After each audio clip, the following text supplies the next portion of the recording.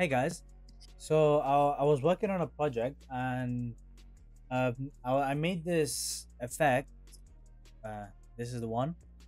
It's like an energy vortex made with turbulence noise, and this was inspired from a post I saw when I was scrolling Instagram by No Seta.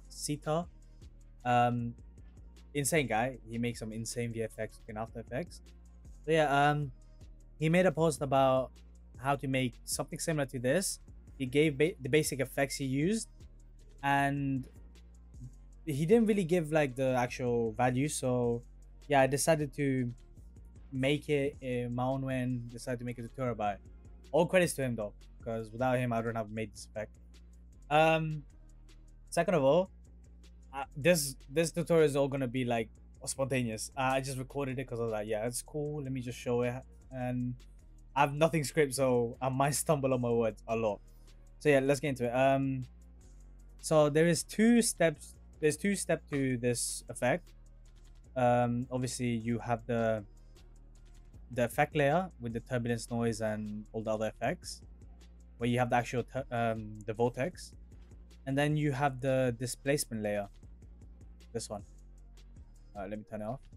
So yeah, you can see the difference. Okay, so I'll go step by step. You can follow it, and also I will link the project file and all the extra effects you might need in the description. I'm pretty sure in this post Seta made, you can make this effect without plugins.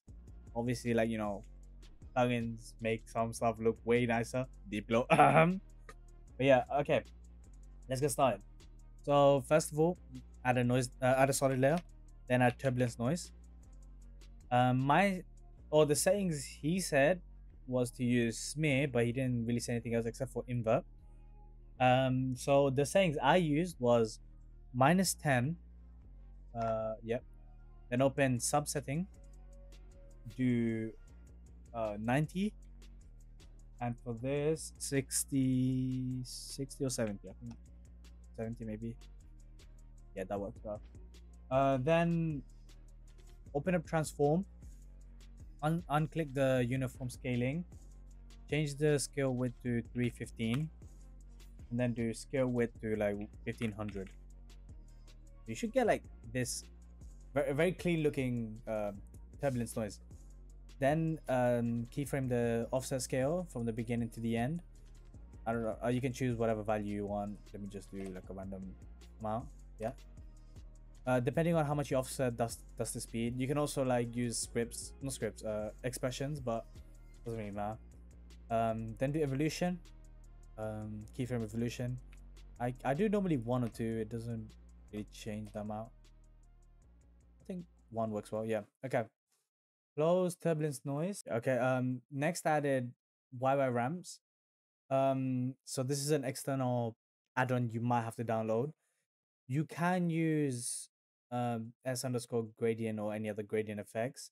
The problem is when you add those, you're gonna have to change the blending mode to remove either the black or the white, either using Unimo or like multiplying. That's why I use YY ramps. It has a blend mode option inside. So as you can see, I can just change it. The reason I'm using this, actually wait, there might be another effect that does the same thing, but I don't know of it. The reason I'm using YY ramps, or the reason I'm using this effect in the first place, is so I can darken the bottom area where it goes from like a black gradient to like the actual image or the texture. The reason is when I make this into a circular shape, I don't want to have this I don't want this to be the edge and it to be like super hard, contrasting from like the actual texture and going straight into nothing. Instead, I'd rather it be like slowly grading in, I mean, so you get like a fall off. That's what I was trying to find. Yeah. So yeah, do that. Just change it to multiply, and you don't have to change any of the other settings. Then go to then add a effect called polar ordinance. Change the interpolation to 100, and then change the conversion type to react to polar. So you get this. Looks nice. You the problem with this is you also get this like edge off pause. You get this weird edge fall off, and I'm pretty sure there is a way of fixing it, but like kind of stupid, so I don't know. You can probably figure it out. And also I think it goes away when you have the other effects. So for now, who cares? Add then the next effect, add 12 and change the angle to like 30, maybe even 40. Yeah, 30 works. And then change the 12 radius. For me, 40 works.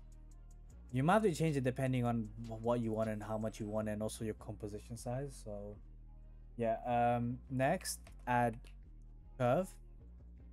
What I did on the curve section was added these 2 points and then increase the top one, so you get like a stronger highlight like that. I like that works. Then add union mode. Okay, this is where it gets serious. Yeah, union mode might be one of the best effects, second to deep glow, one of the best effects, because when I was learning After Effects and I was trying to do visual effect, holy crap, I could not get rid of the black. I was using Lumen key, whatever I don't know, the screening, and none of them work.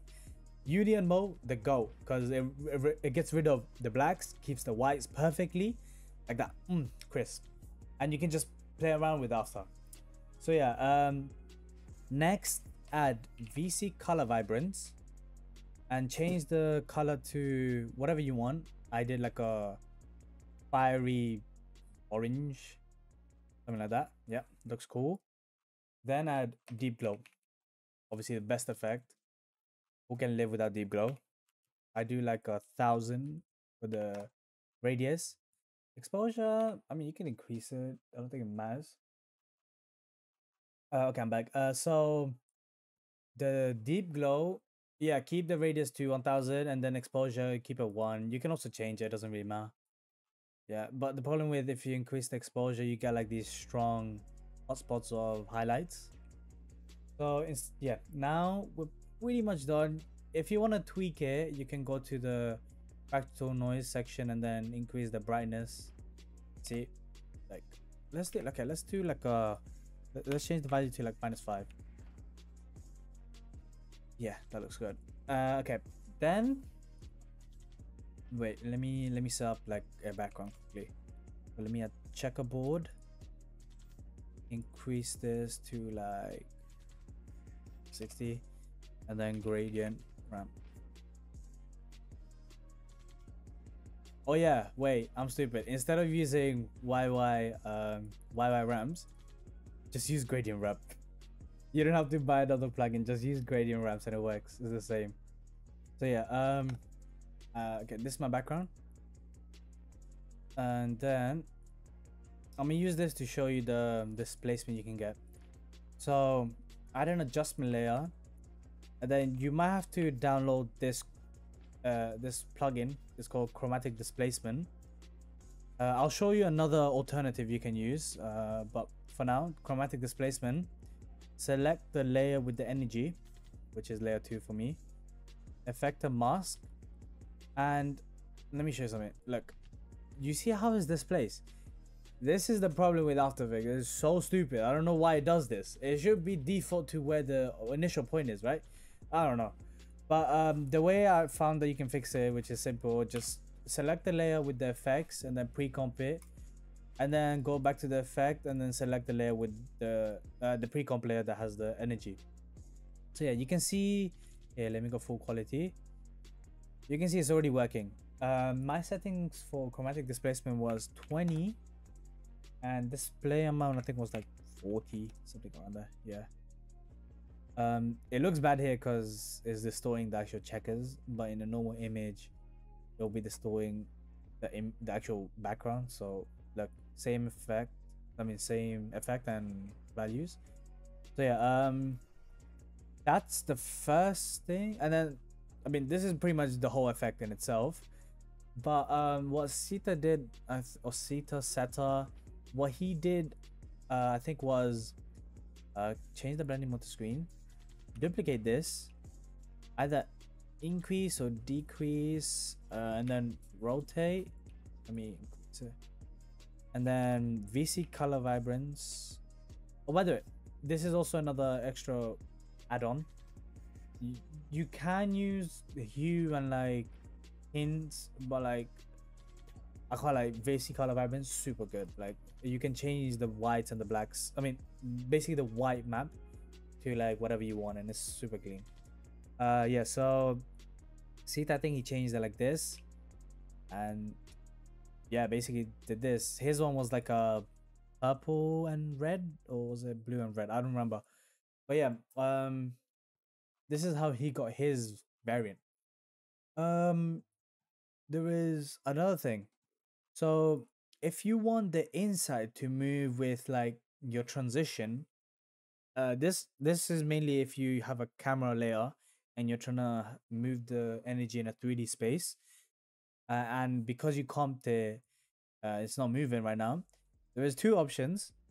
One, either copy the camera layer with the nose or the adjustments, put it into the actual like composition where the energy is, and then enable the cube, the 3D layer, or just enable the 3D layer, go back to the main composition where there is the energy comp and the camera layer, and press this button, which will allow the actual composition inside and all the attributes to move with the camera layer and its value, which pretty much like cleans up your workflow a lot and like your timeline. Yeah. Another thing. Oh, I was gonna say another alternative for chromatic displacement, but if you don't have this, the one you could use is displacement pro or displacement map. Yeah. So same thing. Select your energy layer, and then you can displace it like this. The problem with this is like it's not the best, kind of bad. Like, yeah. So if you can try get chromatic displacement, saves lives, literally, or more like saves edits. But yeah,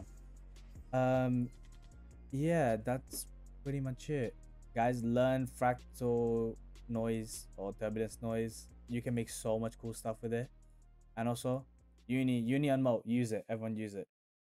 So yeah, that's it. Also, I'm trying spontaneous types of tutorial where I'm not scripting anything and I'm just yapping and like explaining more naturally, so it feels like you guys are learning with me. Let me know how you found it, and also if you are confused about any effect or how to change, or if you're having a problem, comment down and try help. So yeah, that's it. I'll probably make some more while I'm working on my own project. If I have anything cool, and also quick teaser. Boom. Yeah, I'll put in my story. Okay, see you guys.